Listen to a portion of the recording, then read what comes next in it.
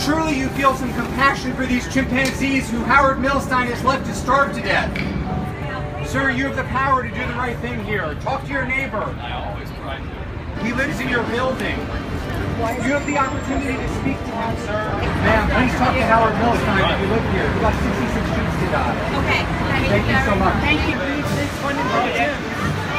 Love to hear it. He doesn't. Let him know how you feel, please. We don't want to be here either. But we're going to keep coming back until he reinstates the funds. Can you please speak to him for us? Slide a note under his door. We're here at the home of Howard Milstein on Park Avenue, reminding him once again of his promise to provide lifelong care for the 66 chimpanzees who the New York Blood Center abandoned on islands in Liberia.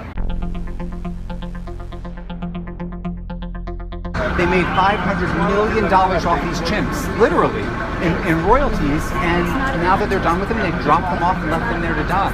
And if it weren't for volunteers, these chimps would be starving to death right now.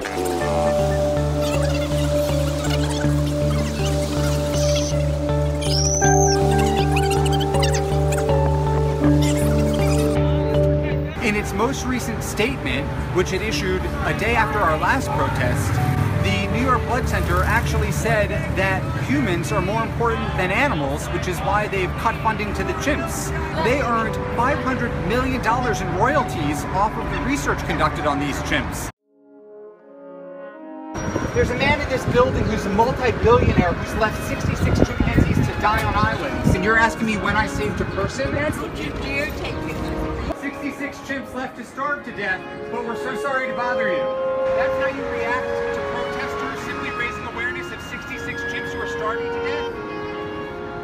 I used to be a blood donor at New York Blood Center. I'm going to find somewhere else to give my blood. Mr. Milstein should be totally ashamed of himself.